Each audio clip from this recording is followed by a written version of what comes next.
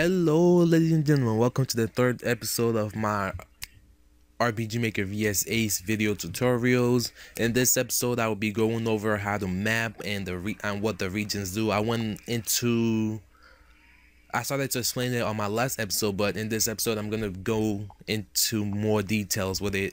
Make sure to hit the subscribe button if you have been enjoying my videos, and you will also be updated every time I release a new video. If you liked my series so far, make sure to hit the like button and comment, and if you don't like them, hit the dislike button and comment telling me why you don't like them. And without any further ado, let's go ahead. Oh yeah, thumbs up guy says hello. Let's start. All right, this is exactly where we left off last episode. All right, let me delete this map. All right, once you start the game, you're gonna have a map like the one that you saw in the last episode. But if you want to make a new map, all you do is basically you click on new map. Actually, let me go. You click on new map, but you could also load a sample map, which is a new feature in RPG Maker vs Ace, meaning you could just load a map which is made by the Interbrain or whoever made RPG Maker vs Ace to show you guys an example of what mapping looks like, and then you could use it as a reference to make your map or make a map as good or better than it, depending on your skills of mapping. So when you load that, it just opens up a new map of that map that you've seen. Let's go ahead and delete. We're going to be making our own maps, so go ahead and make a new map. Let's name this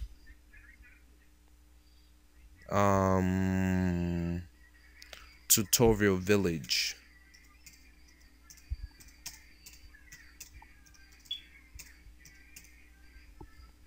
And then where it says, okay, in general settings, where it says name, that's gonna be the name that displays on the portfolio, as I've been calling it, which is the map viewer.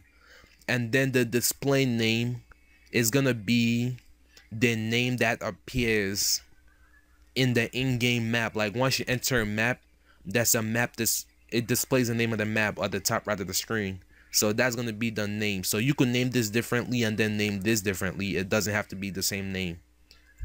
And I will show you what the display name does once. I'm going to name it Tutorial Village 1, just to show you the variations of it. Tile set is important to your mapping, which is okay. Display name is also a new feature in RPG Maker vs Ace, and tile set is also a new feature in RPG Maker vs Ace, but was actually included in RPG Maker RPG Maker XP and before that, I think. So since we're going to be making our town, let's go ahead and make it exterior, but I'm going to show you how to make your own tile sets and how to configure tile sets in a later episode. But for now, just keep in mind that, just say that we're using the 4. The first one, the default one, the first default one is just if you're making a field map, which is like the overworld of an RPG. The second one is if you're making like an exterior, like an outside map, like outside of a town, outside of a forest, outside of whatever, outside of a dungeon. Interior is making the inside of buildings and stuff like that, and dungeon is making the inside of dungeons and making dungeons, basically. So for this, we're gonna keep to the exterior. Let's not make it the map. The width and the height is again self-explanatory. It's just the width of the map, width and height of the map, which is gonna be 20 by 20. Scroll loop. Okay, this does this. I don't know how to explain this to you. What this basically does is make your map go on forever. I don't know. I've never used this option or know how it works fully. So basically, you can make it loop vertically. That means it just keeps on going vertically, and you keep on going through the same place, and you keep on doing the same thing. You can make it go horizontally, which goes to the right or to the left infinitely, or you could do both. For Parallelized Background is also used for multiple reasons, but I'm going to be explaining to you guys what it's supposed to be used for. But with script, you could use it to make parallel maps. Okay, let's make an example map here. Let's say you just walk up here, and let's say this is the edge of the map. What Parallax does is basically just add a graphics to make the game look more appealing. Which one should let's make it let's make it this one. And then let's go ahead and make it loop. See, I could see this, the loop horizontal and loop vertical basically just moves the parallax and it just makes it scroll to the right or to the left and make it look like let's say you have a sky, it just makes it look like the sky is moving. So I'm just gonna go ahead and explain that, show you that. Let's make it horizontal, scroll speed to 1, show and edit. What show and editor means is basically if you leave that unchecked, it will just show the white checker marks, the white and gray checker marks. And if you have that option checked, it's gonna show you the parallax in the editor without, it's not gonna be moving though, it's still gonna be static like that.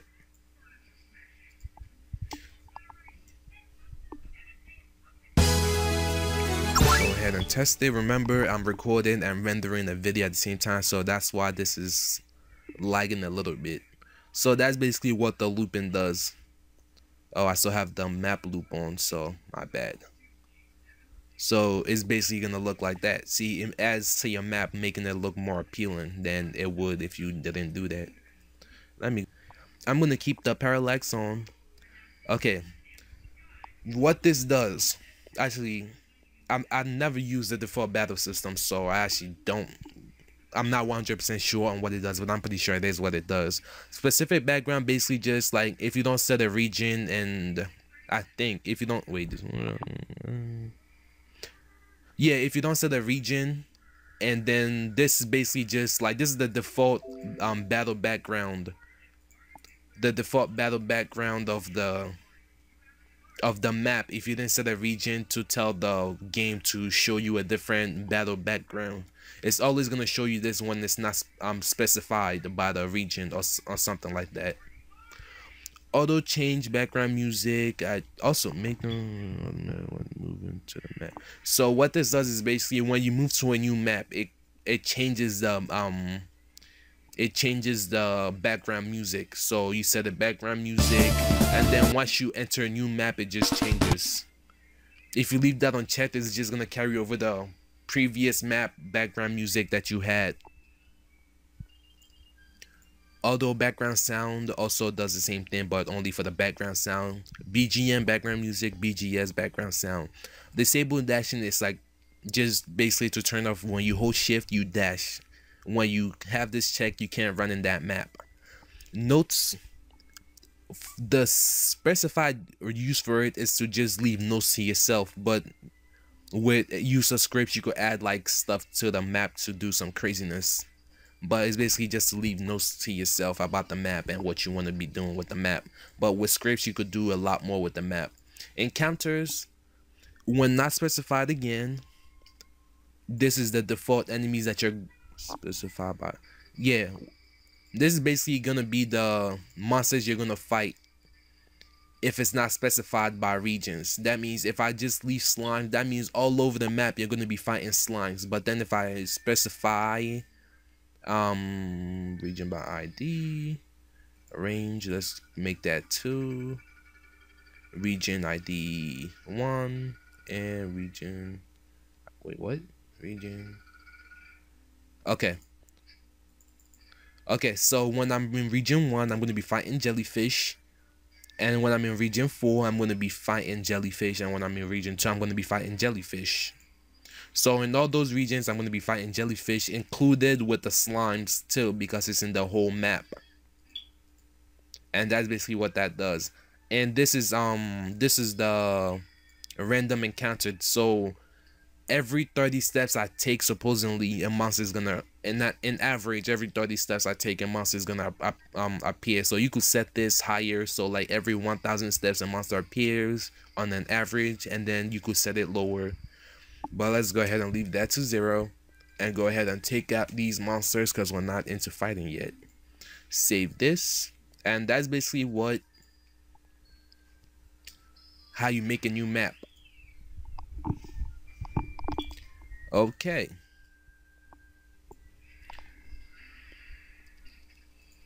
That actually took longer than I thought it would, but I'm gonna finish up this tutorial. This might go on to like 15 minutes or something like that.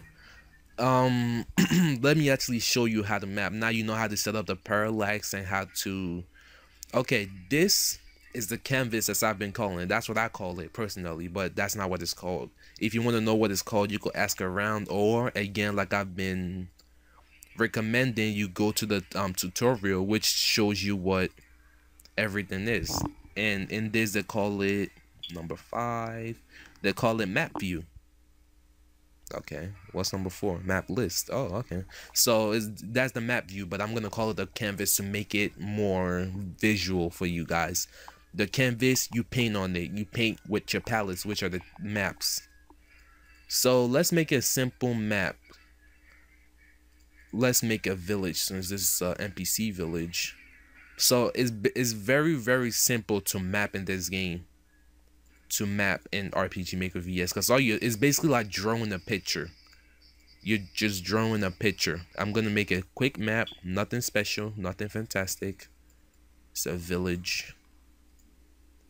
Actually, let's make it regular RPG Maker VS shapes. Making a simple village, nothing outrageous, nothing too big, nothing too small.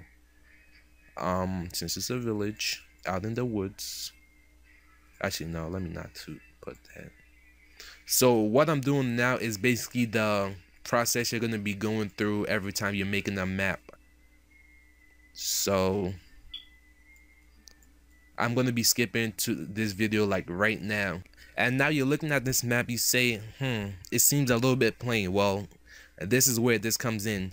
So in every map tile set, you're gonna have the options to make A, B, C. What this does is basically layers. Everything that's on A is always going to be on the bottom, and everything on B to E is always gonna be on top, and they cannot stack. So what do I mean by that? Okay, see, everything I've done so far is using the layer A. So I haven't done anything with B, and I haven't done anything with C. So let's say I wanted to add windows to my town. What would I do? I go to C, get a window, and I add it. And then what I mean by it doesn't stack, meaning I can't put another thing on B on top of that. It's just gonna replace it. It's just gonna replace it. So, and I can't put anything from C to E on top of that, because it's just gonna also replace it. It does not stack. It only stacks with A. So A stacks with B through E, and B through E, nothing there stacks except for with A. So let's go ahead and continue. So after adding tile set B to C on it, it livens up the map as it was plain when I only had the A on it. So that's basically the process of mapping. But you could add more. You could make this look a lot better than it does right now. But this is just me doing it fast. Oh my gosh, I can't talk. This is me doing a fast map just to show you guys what the process of making a map is. Now, regions, I'm just gonna explain it because I'm not gonna be adding it to here, because this isn't like a map that has monsters to it.